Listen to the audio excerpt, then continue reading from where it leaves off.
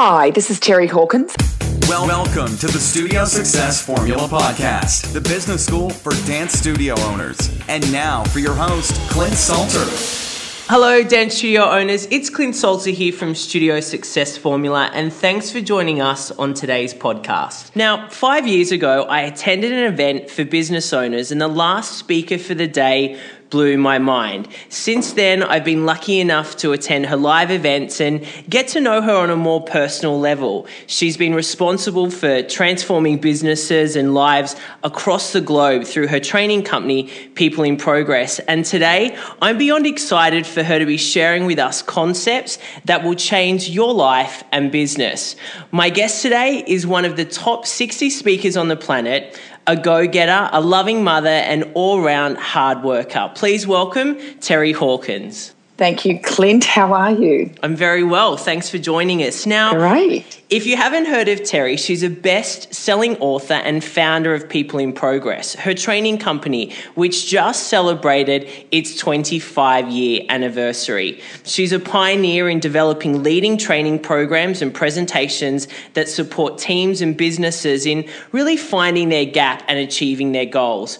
Buckle your seatbelt and get your notepad out, as this interview is going to be life-changing if you let it. Now, Terry, I want to jump right in, and for those listening who have heard of you or been lucky enough to work with you, would be aware of your amazing Pitman, Flipman keynote presentation. But for those who are not aware of these characters, I'd love for you to give us a brief rundown of this concept and why you created it in the first place. Okay. Well, first of all, I created it because it actually was just an evolution. And I think when you've got a business, great concepts or products or whatever emerge when you start to see a need or you're not fulfilling a need. And this is years and years ago, and I couldn't work out why some people would just be amazing. I was doing sales training, and I couldn't work out why some people could be just so brilliant at sales and others couldn't, and yet both of them had the same experience, the same circumstances, basically the same everything, but one would fly and the other would die in the bum.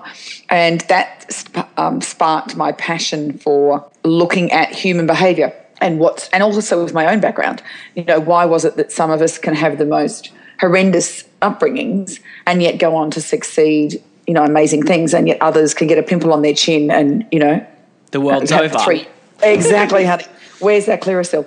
And so Pitman and Flipman is my way of explaining, I suppose, the antithesis of ourselves when we're either in the defeat mode or when we're really rocking it.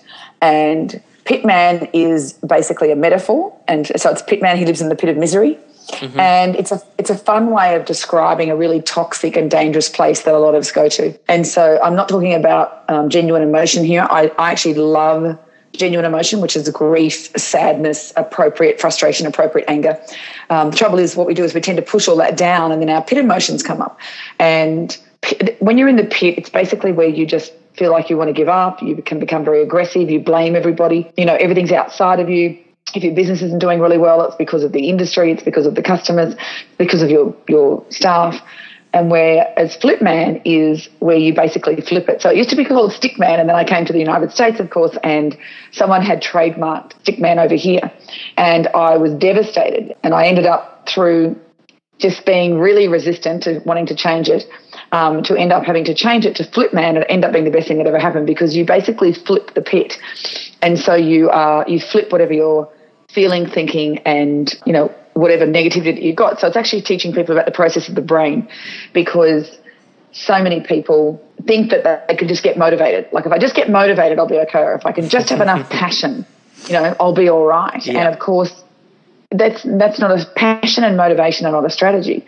And when you can recognize what it is that you're seeing, what you're saying, what you're feeling, then you can actually see why what you're doing isn't working. And so I use the 4 processes of see, say, feel, and do. So see it, make a visual, say it out loud in really powerful dialogue, and feel it, which is the most important one, feeling yourself into action. And most of us feel awkward about that. But, Flipman is all about feeling what you might feel when you had what you want to have.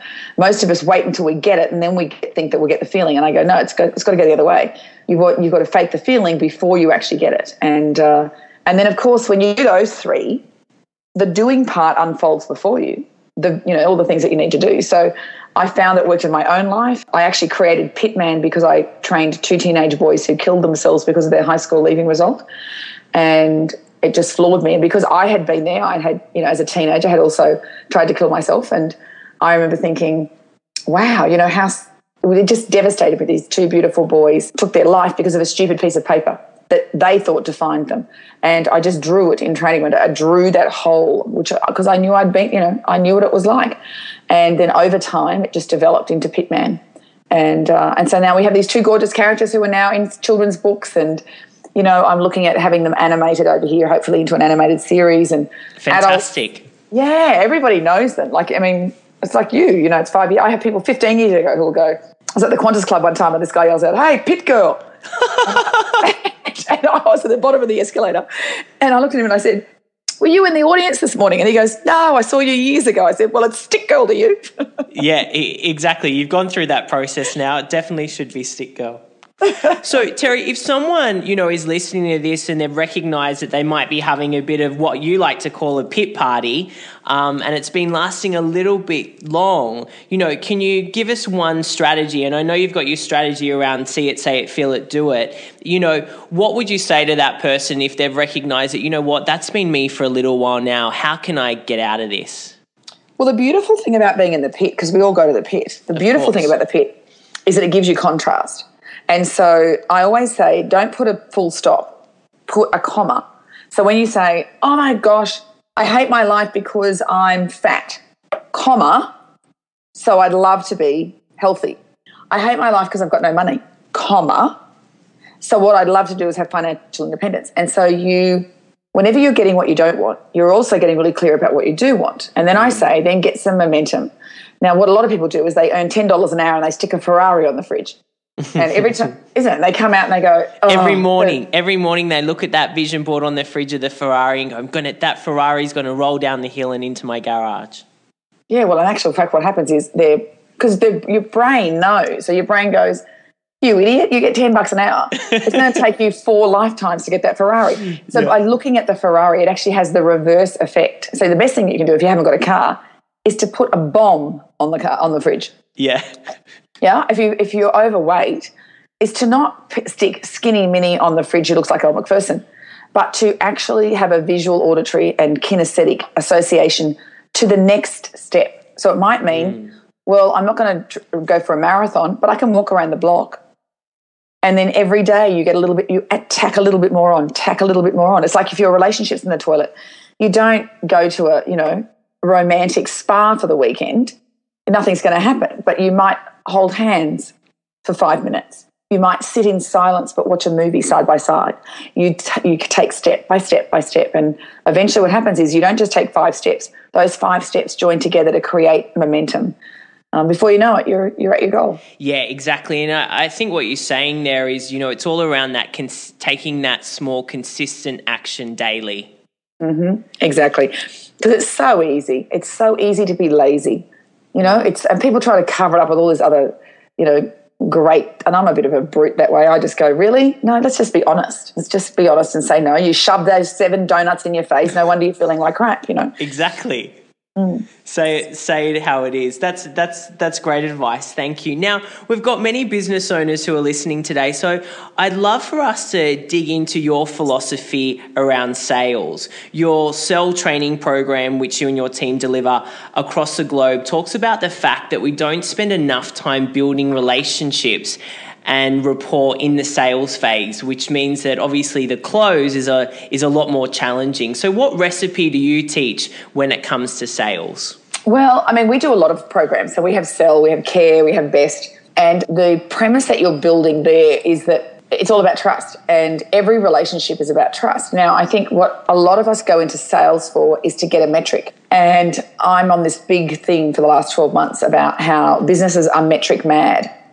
And everything's about measuring. And so measuring comes from the Industrial Revolution. And, at the turn of the century, we needed to measure things. We had people putting widgets into boxes, and it was a command and control society.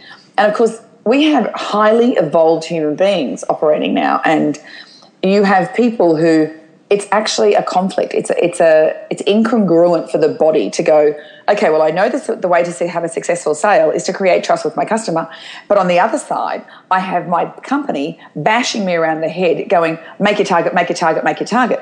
Mm-hmm. And so the person goes into the sale with conflict because their own intuitiveness knows, well, let me create a relationship here. And the only way I can create a relationship is to get to know you, to build trust, because you're not going to buy from me unless you trust me.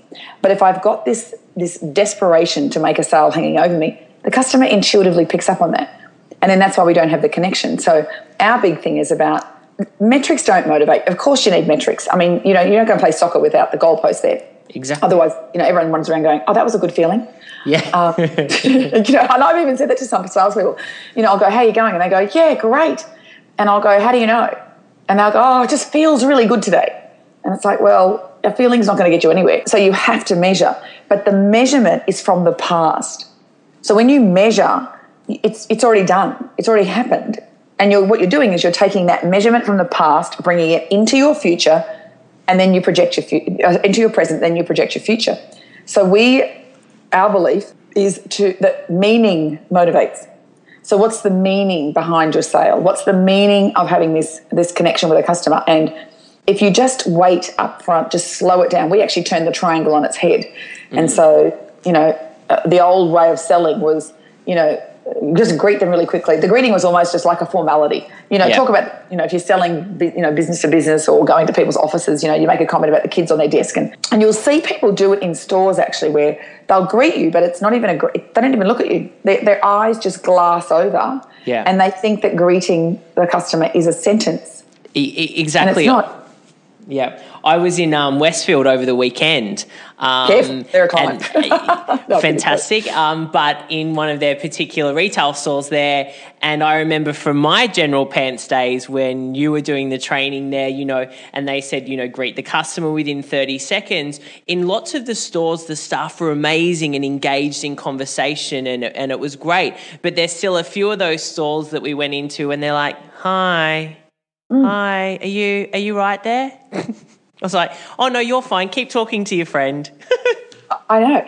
It's one or the other. It's they're dead from the neck up, or they greet you to attack you. Yes. And so there's no, and I go, God, stop.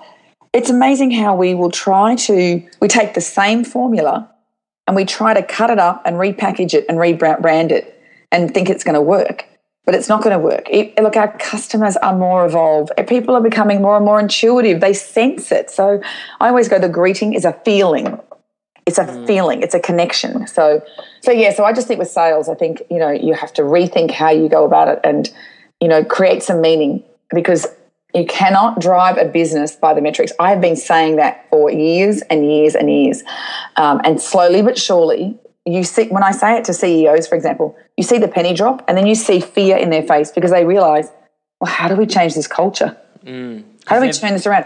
Yeah, they've built this culture purely on the metrics and bashing their salespeople over their head with the numbers. Yeah, and I say to them, people will not leap out of bed to sell a TV. They're not going to jump out of bed to sell a lipstick. They're not going to go, yay, I'm going to sell life insurance today. They will jump out of bed to change a life. They will jump out of bed to know that they've made an impact or made a difference in someone's world. And even in a retail store, they can still have the most amazing connections with human beings. And I don't know about you, but I could not do my job if I did not have some sort of deeper meaning behind it than. Yeah, so do you think that that's about getting back to your why? Whether you're a small company or a large company or a CEO, why is it we're doing what we do? I do believe that, but I also even think with the whole why, because we've been doing the why for, so were you at General Pants? Did you used to work at General Pants? I was at General Pants when I was 16. I was a casual. I was a casual there for about 4 years. I knew there was I knew that we connected at, that conference 5 years ago and that we've been in touch ever since. But, that's fantastic. Yeah, well, so we had you and Amber and, and I've still got lots of friends from my General Pants days as well, which is great. Yeah, which is fantastic because, they were amazing days when we were doing the training there for about 15 years. But the thing is, if you think about it, we would talk about you have to find the customer's purpose. But if you look at it, you didn't have to scientifically or intellectually sit you guys down and go, okay, now what's your why? Why are you waking up every morning? You knew, didn't you? You knew you wanted to be a part of this dynamic company, you're part of a great team, you went to have fun, and then you wanted to share that fun. The why became that actually just happened because you were there wanting to actually help the person standing in front of you, whether it was one of your teammates, whether it was a customer, it didn't matter. And so I think there's a lot of marketing around this whole find your why and what's your why. And I love all of that. But I go, settle down. Let's not make it a branding opportunity. Let's just really deeply contemplate what is the difference you're making every day. What is it, Like when I make pikelets for my kids, I don't just slap a bit of batter on the fry pan and flip them over. I go down the shop and buy them. No, I'm kidding. You get them. You get them delivered. Exactly. But no. I whip it with love. I pour them into the. When they were little, I'd make it into their little letters.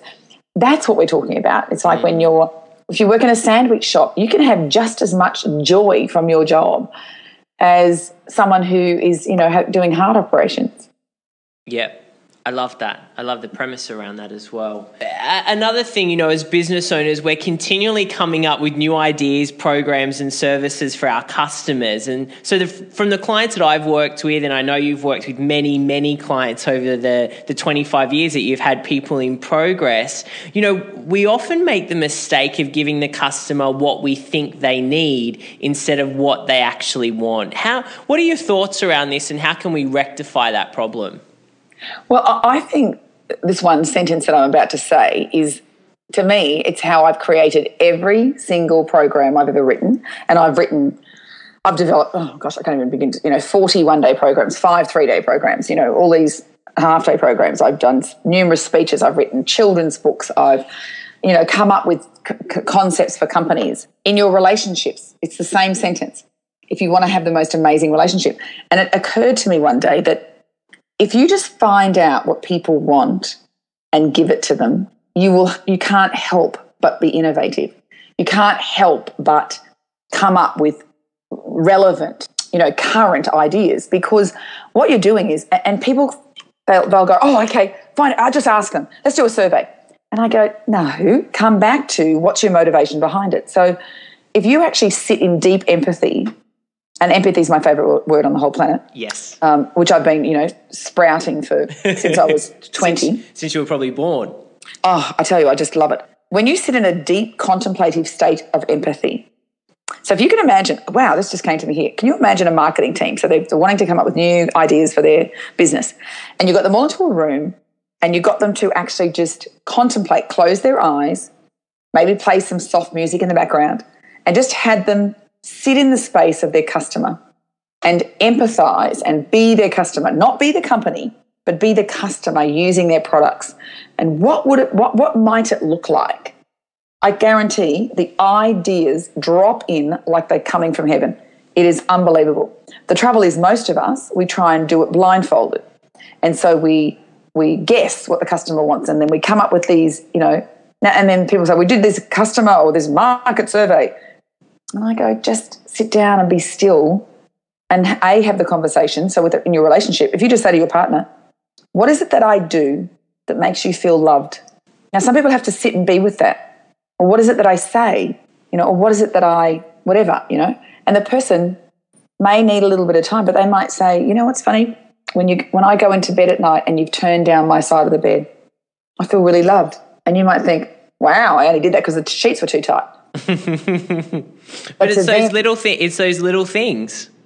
Yeah, well, it's just going, tell me what it is that you want and we'll give it to you. So all I did with my care program, which is still one of the most powerful retail programs on the planet, I believe, I said, What do you hate when you come in? They told me.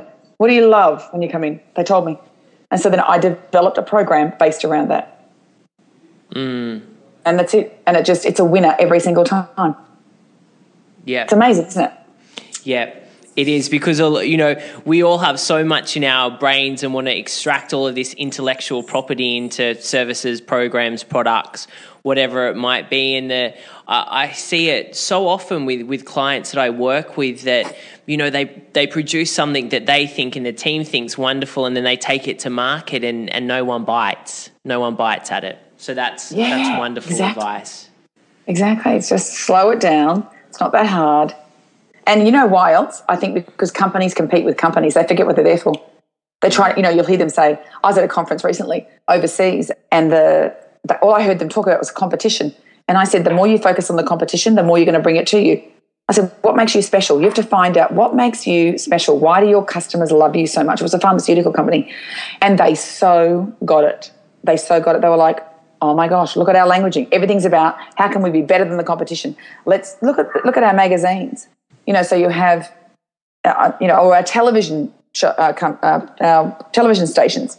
One of them comes up with a story, and then guaranteed 5 minutes later they've all got the same story. Yeah, exactly. It's good. It's imitation, not innovation.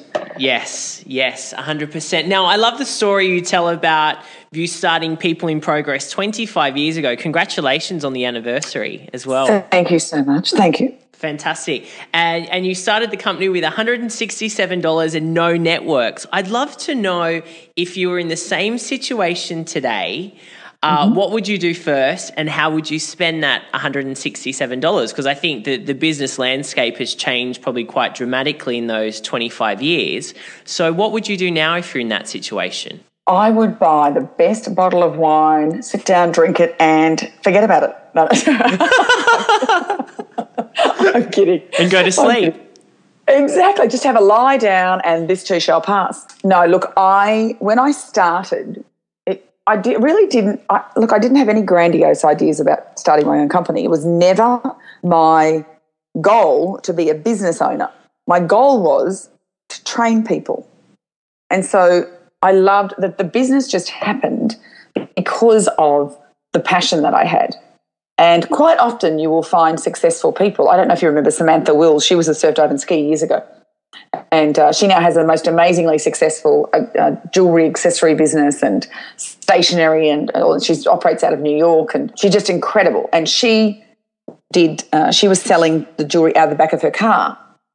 And she did the care program with when she was at Surf, Dive and Ski, and she said she never forgot the line that the name of my first book, there are only 2 times in life, now and too late. And I really believe that if you have a bigger, I'm just trying to say this because I'm trying to incorporate all the different businesses, because even if you're selling donuts, you know, it's what was the reason?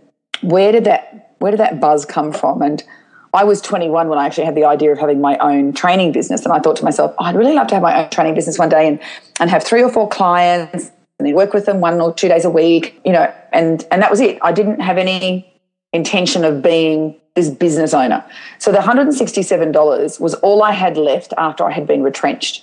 And I was sharing a flat with a friend. I had written the program that I wanted to run with Central Park, and they were the ones that had gone broke, but we had tripled the productivity of the girls. So I knew that the program worked.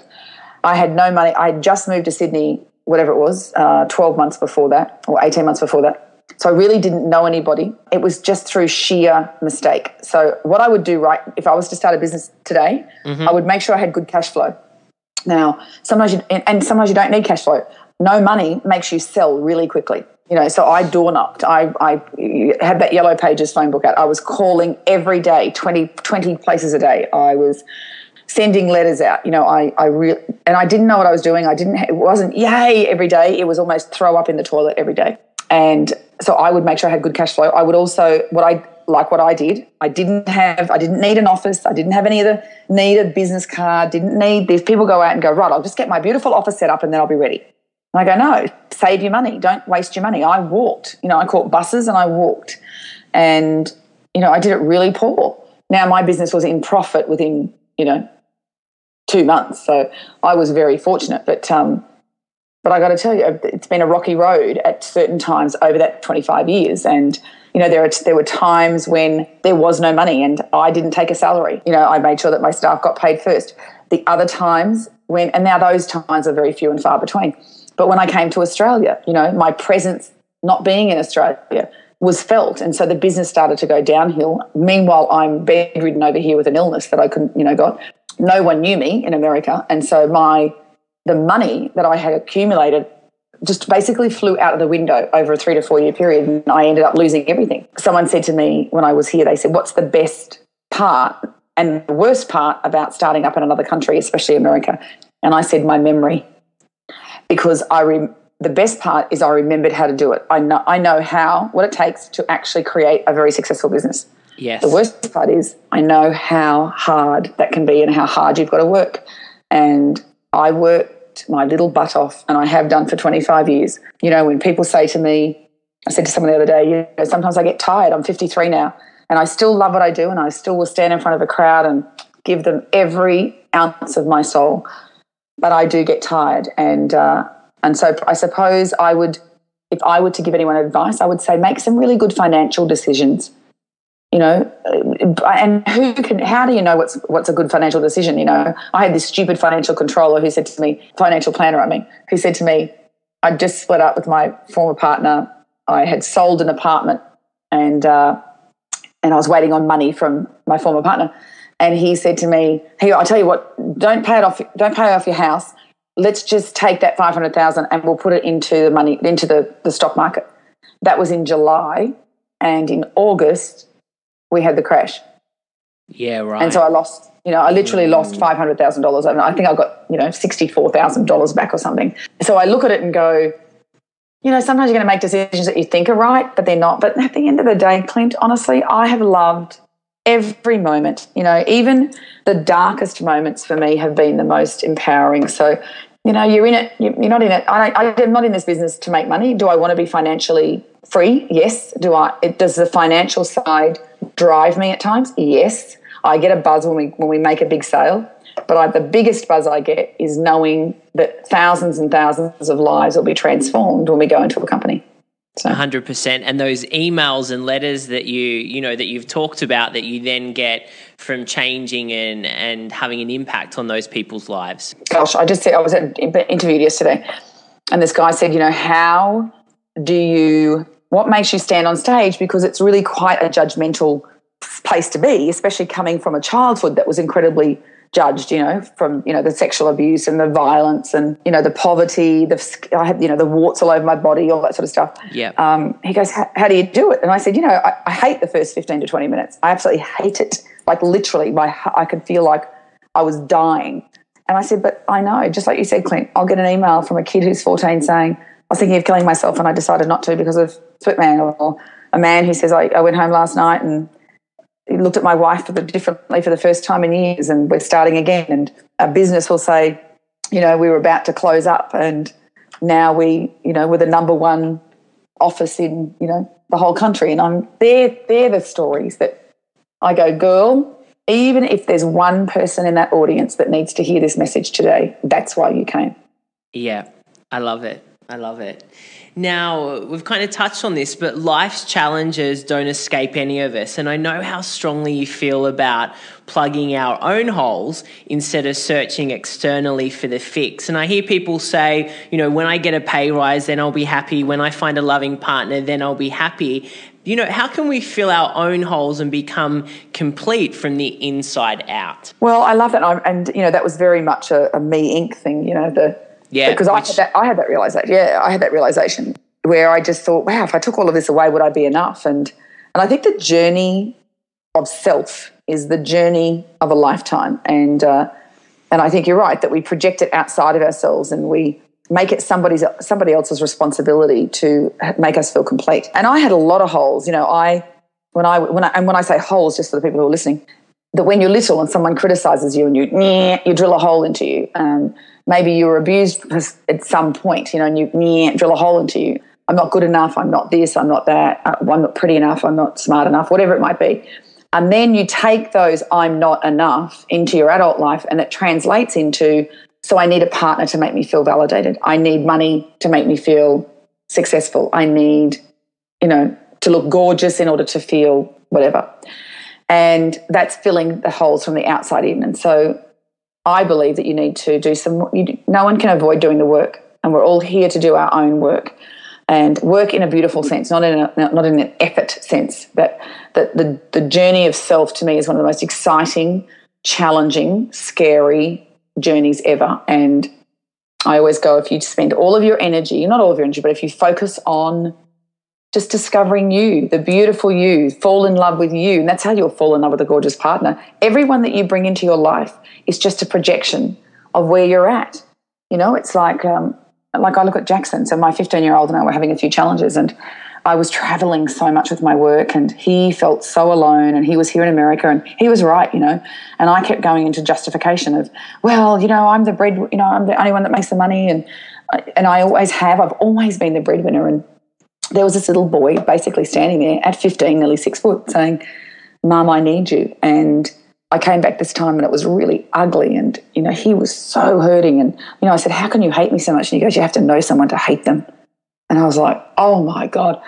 And so I remember standing at the top of the stairs, and I said it out loud, and I said, I'm going to be the best mother I possibly can be while I'm here till the next time I travel, And he made dinner one night, and we sat there, and he wouldn't look at me, but we sat at the table in silence.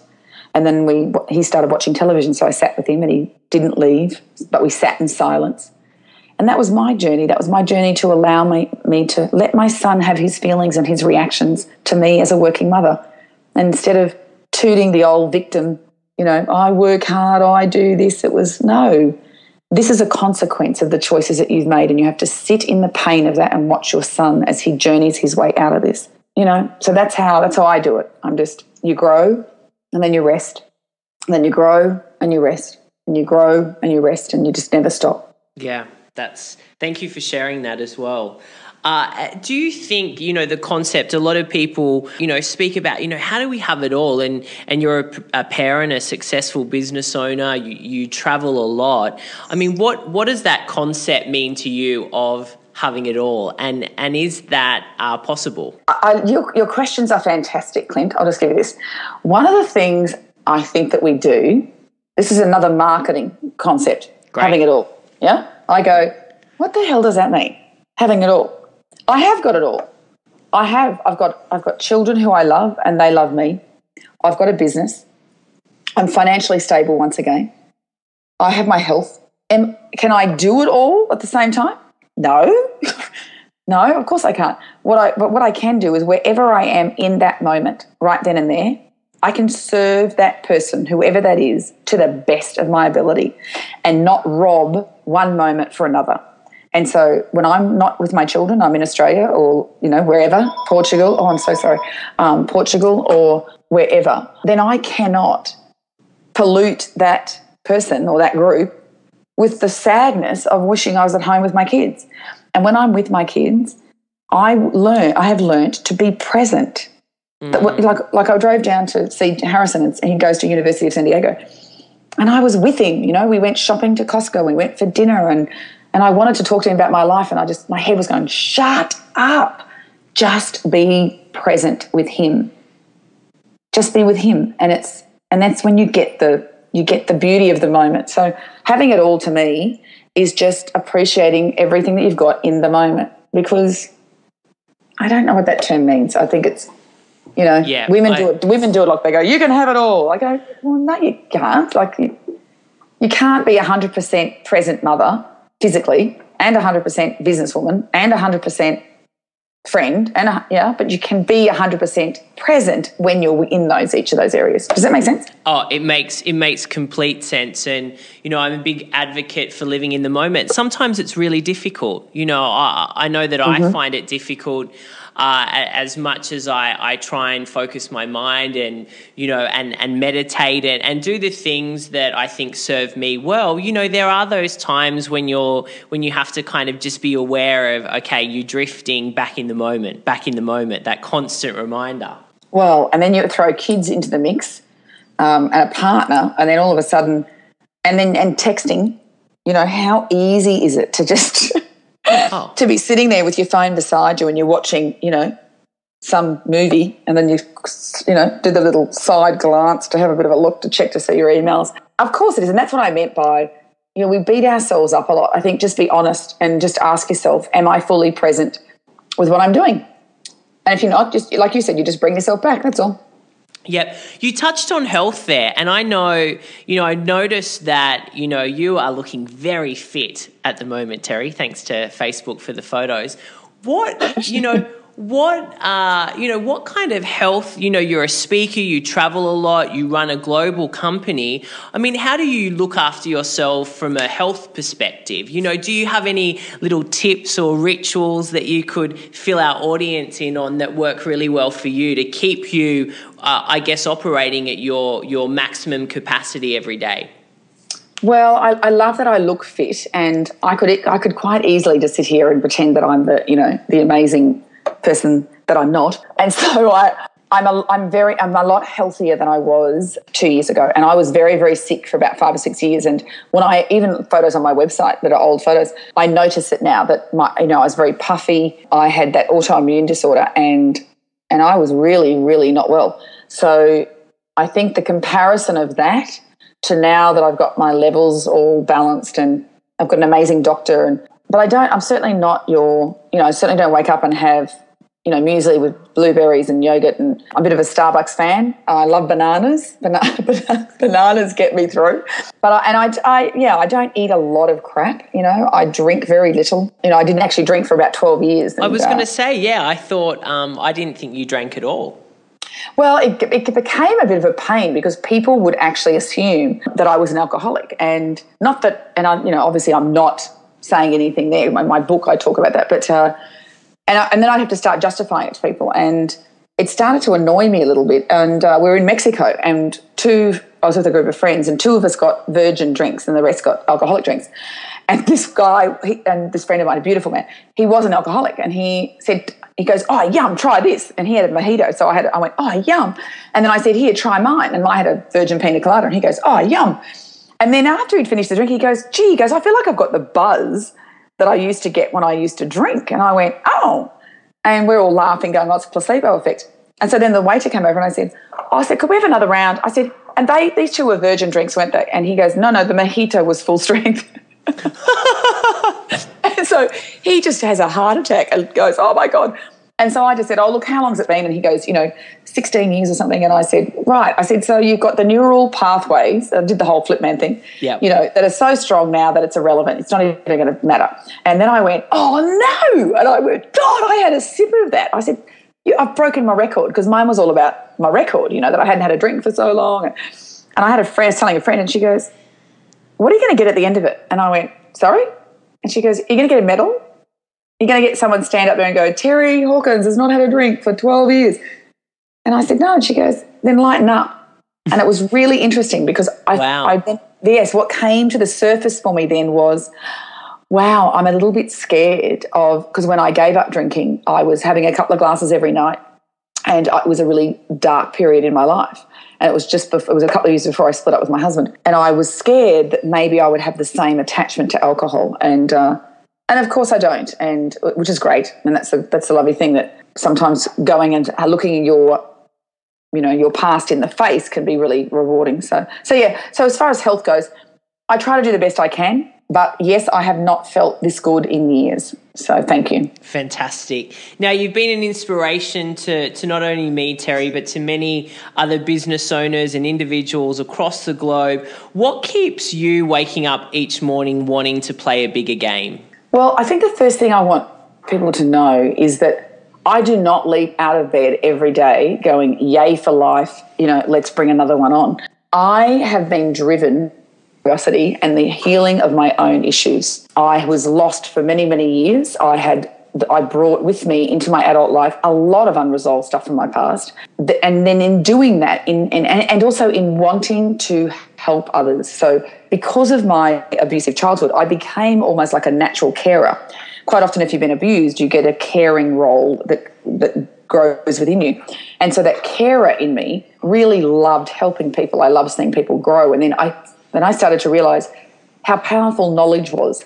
And then if you actually implemented that knowledge and did the things that you learnt, how amazing you could start to release things, and you could start to, things that you were fearful of before weren't that way anymore. And so now at 53 years of age, what gets me out of bed now is that continual journey and also difference. Like, I like to shake it up a bit, and I have 2 children. And I got to tell you, when I was very sick, they were the reason I crawled out of bed. I mean, I was bedridden for about 10 months. They were my rock. Like, I can only imagine how hard it must be for people who are single and don't have any dependents. I often say that children are a good excuse not to suicide. And I know that, and that's not a joke. I can see how it can get very dark for some people, and without someone there relying on you, people can make some really dumb choices. And so for me, it's some days I don't want to get out of bed. Some days I leap out of bed and love my life. And I've accepted the fact that life is full of contrast. And now if I wake up and I'm heavy, or I'm anxious, or I'm frustrated, or I'm scared, whatever it is, I now will sit in the place of going, wow, where's this coming from? How did I create it? And I go to the root cause rather than sit in the anxiety, if that makes sense. I'm a bit of an explorer now. So that's what gets me waking up. And probably, like you said, wanting to play not a bigger game, a more insightful game, a more fulfilling game. I love that. Thank you.